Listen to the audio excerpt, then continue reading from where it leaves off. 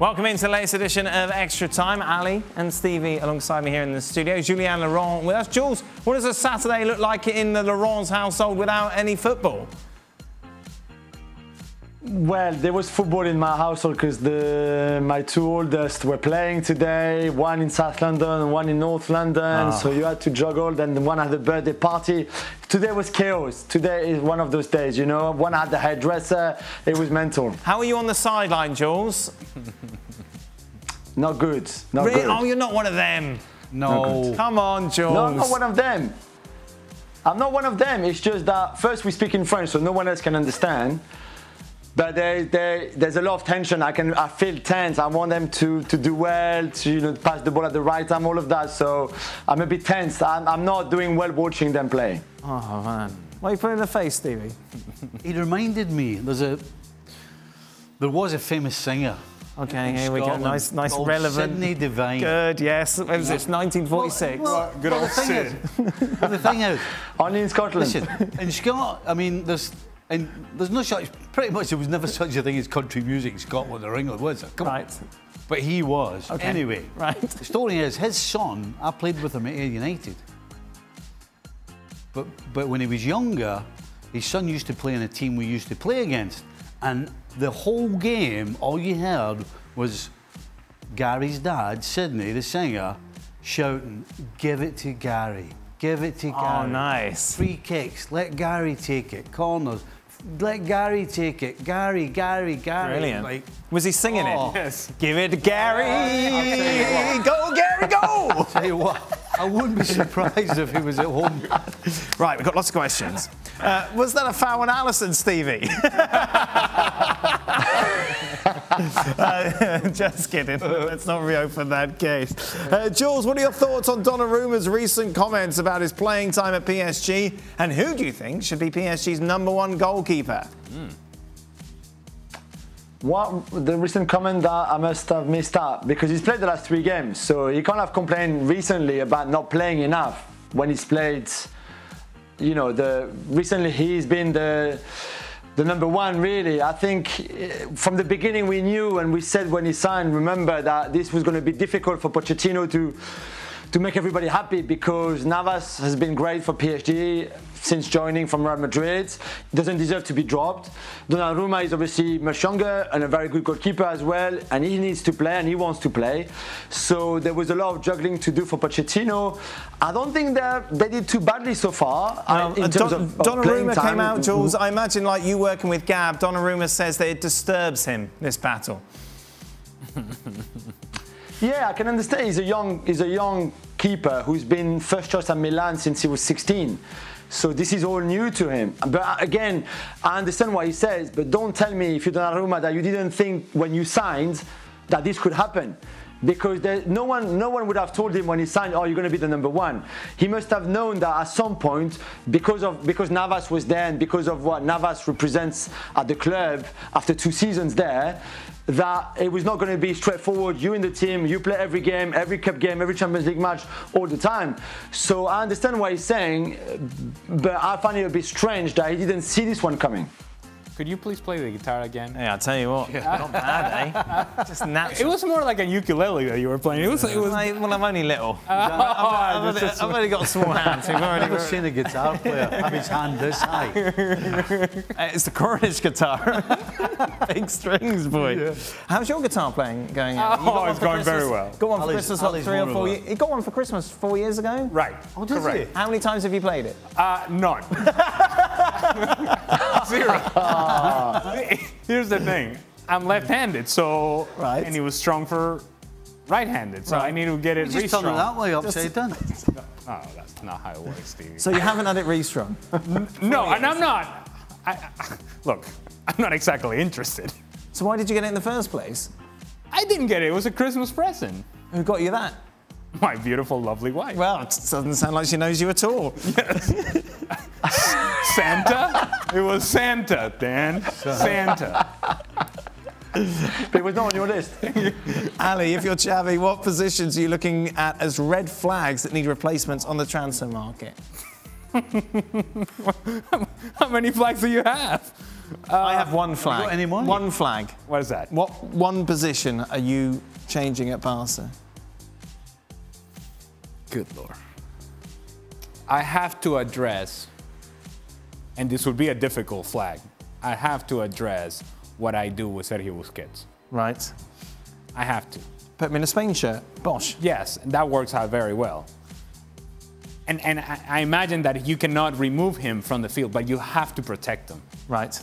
Because he looks so incredibly slow when he's having to defend, and he's having to defend a lot because their possession is not nearly as good, which is the part of the field that he should be controlling.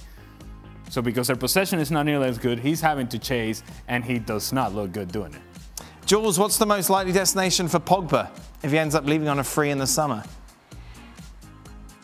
It's a good question. I don't think right now there's a most likely. I think he will take his time certainly to see what offers are coming, and we know already that Mino Raiola has been calling a few clubs there and there. I think he will have offers because he will be a free agent. So Pogba at 29 years old, which he will be in March, as a free agent, I think if you're Juventus, if you're Real Madrid, if you're Barcelona and have the money in terms of the wage bill, then I think you look at it. If you're PSG, I think you look at it. And if he's the profile that you're looking for, and if Mino is not too greedy in terms of commissions, if the wages are not too extortionate, let's put it that way, then I think you look at him. And same for United. I think United will still want to keep him. So he will have all those offers on the table and then pick where he thinks the best one is. I personally believe that he will go to Juventus, who I think will make a move for him. But as we know, Real Madrid is his dream. I think there's a lovely thought in his mind about going back to Paris, where obviously he all started as a kid. So all of that. But I think he will be in quite a strong position come the summer. Do you know the only thing that's guaranteed? He's not staying at United. Not a chance. So we'll look forward to his new contract being announced soon at United. Absolutely not a chance. I'll give you 10-1 on anything you want. He's not there. All right. 10-1. Shall I take that bet, Jules? We're giving odds now. Well, if Stevie is so sure, 10-1 is a bit low for my liking. Oh, yeah. He wants 100-1. I'll give him 1,000,000 to 1. That's I'll take it too. Hold on. I'll take it as well, please. Get the checkbook out right now. The checkbook. Oh, God. Not a chance. That's how you wrote a check. Okay. What would you consider a successful season for Arsenal, Jules?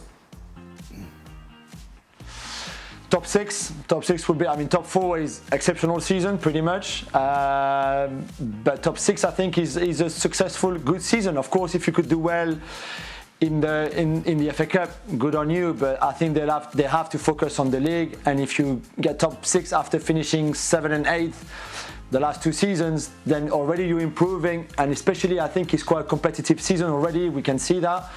So top 6 would be successful, I think. I think this will be a brief answer from Steve and Nicol. Mm-hmm. Will the signing of Dean Smith save Norwich's season? What? Sorry? Well, the signing of Dean Smith? Yeah, Dean Smith is going to head to Norwich, according to reports. Will it save Norwich's season? No, not a chance. Okay. Not a chance. Jurgen Klopp. Oh. Jurgen Klopp. Do you call him Jurgi? No. I'm pretty sure you said Jurgen Honestly, Klopp. there's not a manager on the planet that can save Norwich with the players they've got. What's the worst weather you've all played in? Last night's US men's national team match in the cold rain remind me of when they played during a snowstorm. That felt never-ending. That was the Costa Rica game, isn't it? Our very own Hercules Gomez played in. Oh. Worst weather? Does it count if you were a kid? Yes, of course it does. I once played for the Boys Brigade. Right. I think I was 11 or 12. Now, the Boys Brigade hut was down by the beach. Right. So the actual field was like 100 yards from where the beach started to the sea. Okay. And we played this game, and it was absolutely, it was raining, it was sleet, there was a howling gale. I couldn't play. I started the game, and at half time I said, I can't play. Wow. I had to get out.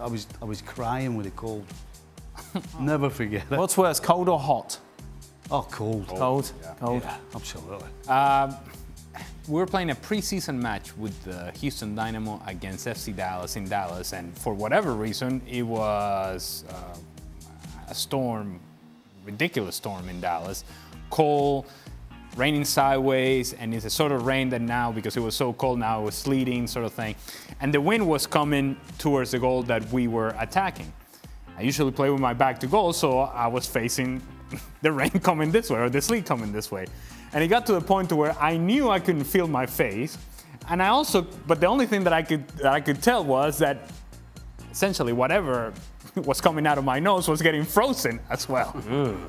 And all I was doing was removing frozen snot off my face. That's how I spent that first half. I actually scored in that first half. It was awful. You didn't like that visual? No, yeah, I didn't like it either. Actually, my first away game, I came on as a sub for Air at Arbroath. Right. Have you heard of Arbroath Smokies? So it's a fishing place. Has it got any country music singers associated? Yeah. Surprisingly enough, the pitch was right next to the sea. Oh, beautiful. And I was on the bench. Oh. And I came on for the last 10 minutes, maybe. I couldn't feel my feet. I couldn't. Wow. I don't know how I actually run up and down. I could not feel my feet. I'll go back to Dallas as well. Summer, and this was the day in which there was the game of the week for ESPN, right. And the kickoff was at 4 o'clock Eastern, and Dallas would have been 3 o'clock in the summertime. And we were playing at Dragon Stadium because the Cotton Bowl was closed or being remodeled or something. This Dragon Stadium had black turf. Right. Okay. So that would just absorb all the shoes. I mean, it was hot as hot could be. The shoes were melting underneath your feet. Wow. And so by the time we got back to the locker room at halftime, people are changing their shoes because it's going through the sole of the shoe onto their feet. Wow. It's like the shoes were falling apart underneath you. That was awful. Who is the nicest person you ever played with? Like someone you could call at midnight for help and they'll come without hesitation. I'd like to think there's a few. What name, maybe that we know, would spring to mind? Most of the boys at Liverpool during the good times, if you called them in the middle of the night, would come and help you. Right. I mean, it would be easier to tell you who wouldn't, to be honest. I think I could call you two at midnight and you would help me. I think that would be all right. I'd call Eleanor as opposed to you because at midnight. I will. He may not be functional. I might not be in either. Jules, what's your favourite TV series or film ever? Wow. It's got to be a lower low. Yeah. That's a very brilliant. 80s Which I didn't know until Stevie obviously referenced it when I started working with you guys a few years ago. He loves a Pink Panther. I think Pink Panther. In my top 3, The Sopranos, of course, and Game of Thrones. And then for the third one, I'll probably go Breaking Bad, although Succession right now, if you're watching on HBO, which is the 3rd season, is amazing. But I go Breaking Bad, Game of Thrones, and Sopranos. You can't really go wrong. Ooh, some investment. Some investment in those. What about you? I don't know. See, I like the UK Office. Yeah. Really enjoyed Alan Partridge, that sort of comedy. Yeah. Very good. That's for kind of right. Better than the American Office. Different. Okay. Different. I'd go the UK, but not necessarily the American Office is bad. Okay. You're just buying time, aren't you, asking me? No, I'm just... Where are you going, Ali? In terms of my favorite TV series? Or movie? Oh, boy. I was buying time. Stevie, you're going Only Fools and Horses, I see. Absolutely. Yes, which is a UK sitcom which ran in the 80s, 90s, just extremely popular. Oh my, but you can still, the thing about, the reason it's so good is you still watch it 30 years later. Yes. And you're still laughing as hard. There you go. Fantastic. There you go. Even Craig makes Craig laugh. Oh, well. Okay. That's it. Shut it down. Let's go home. Show's over. Final question. Steve, you have to give up one for a year. Which would it be? Ground beef, cheese, potatoes, or beer? We just want give up one. Oh no, so no, in fact you've got to keep one. Keep one, let's do it that way. Keep one. Yeah. So I've got to give the rest up. Yes. Well, that's easy, isn't it? That's not even a question, is it? Cheese? Maybe not cheese, maybe not potatoes, and Maybe not ground beef. maybe not ground beef. Yep.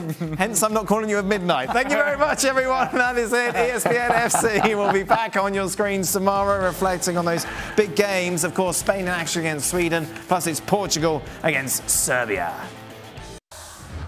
Well, thank you very much for watching ESPN on YouTube. For more sports highlights and analysis, be sure to download the ESPN app. And for live streaming, premium content, and let's not forget as well, ESPN FC 7 days a week. Subscribe to ESPN Plus.